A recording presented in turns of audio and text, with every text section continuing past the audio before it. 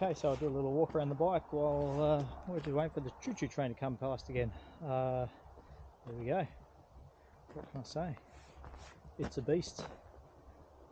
It does 300 kilometers an hour quite easily.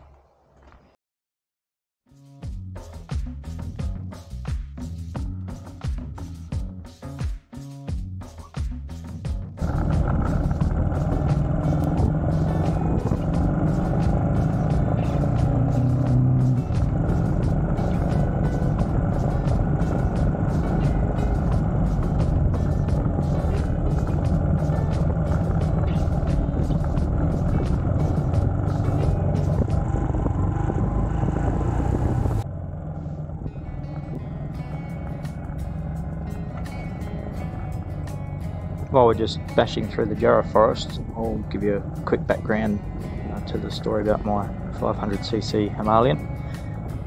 I just wanted to start off by saying that the meltdown was all due to my ignorance and stupidity. I don't believe it's got anything to do with the way the Himalayan was originally built.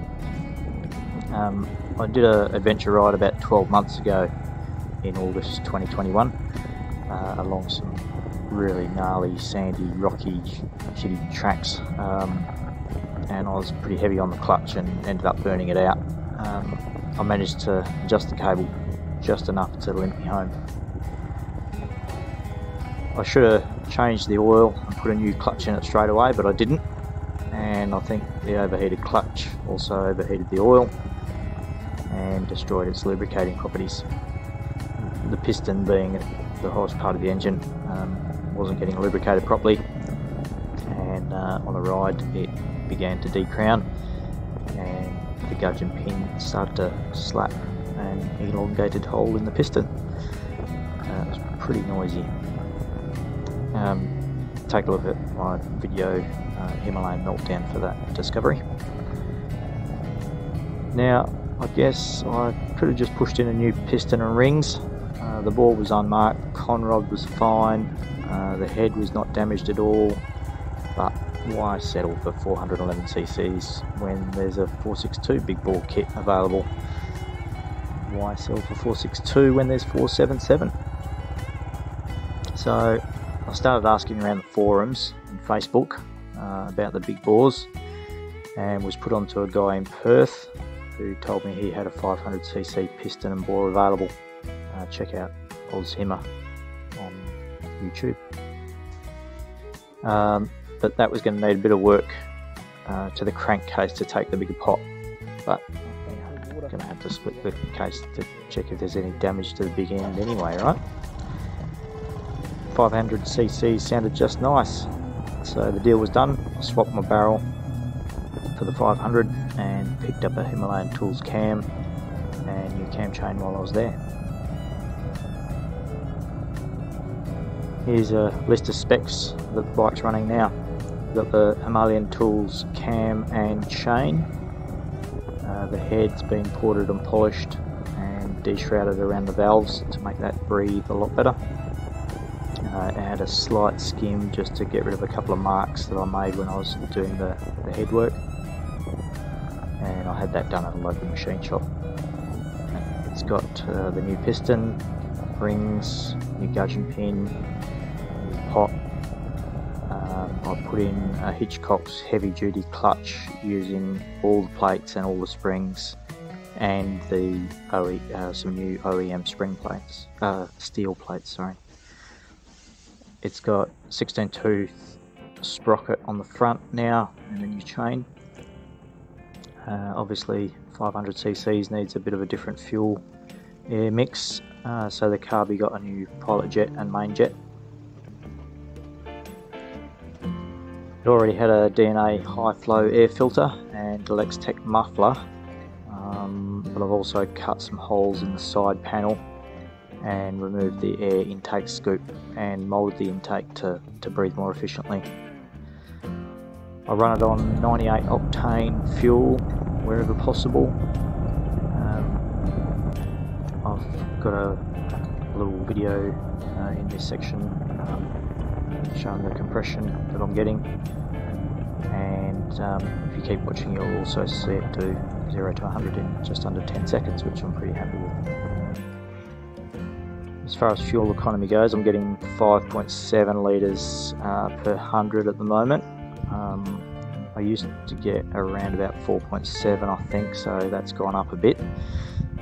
I might be guilty of giving a few more herbs, but I can't see that fuel economy coming down to less than 5.3 litres per 100 if I went steady, so I'm banking on getting about 260 kilometres out of a full tank now.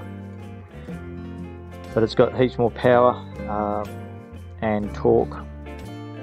I don't have any dyno results to give you any numbers yet, but as a bit of a challenge to you all, if I reach 500 subscribers to my channel, I definitely will get it dynoed, and I will post a video with the results. So it's up to you.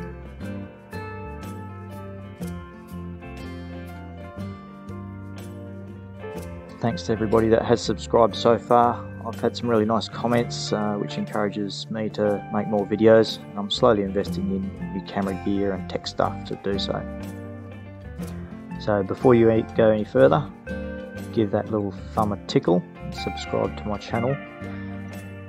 Only if you like what I'm putting out there, or even if you just like my boyish good looks and sharp wit. If you do happen to have a dyno in Perth, WA area, and you'd like to donate some time to give my bike a run on it, please drop me a comment below. Or if you're so desperate to know the results that you'll spare no expense, then I'll also pop a PayPal link in the description for you to donate to. I think a dyno run is about 200 bucks. If each subscriber donated just $2, I'd have it covered. What's this cool t-shirt he's wearing right here, you ask? And if you'd like a shirt like I'm wearing in the video, also drop me a comment.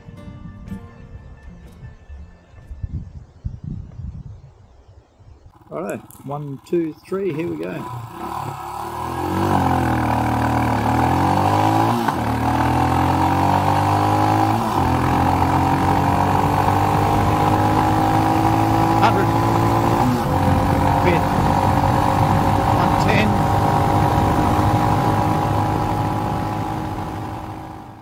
Going to run a compression test. A few people have asked about the compression on the bike since the rebuild. Unfortunately, I forgot to take note of the capacity of the head, or the volume of the head, when I did the head work on that. So I can't give you a compression ratio. Had to take the fuel tank off to get the compression tester on there properly, but that's off now and we're all hooked up, ready to go. Did run it earlier to just make sure there was oil and stuff all around the engine. So here we go.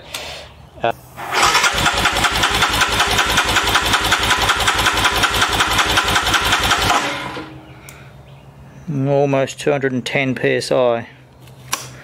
So it's reasonably high.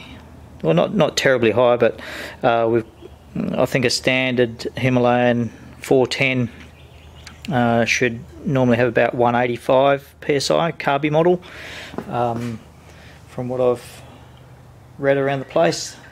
So 210, yeah, we've got fairly good fuel in Australia. I'll be running it on 98 generally.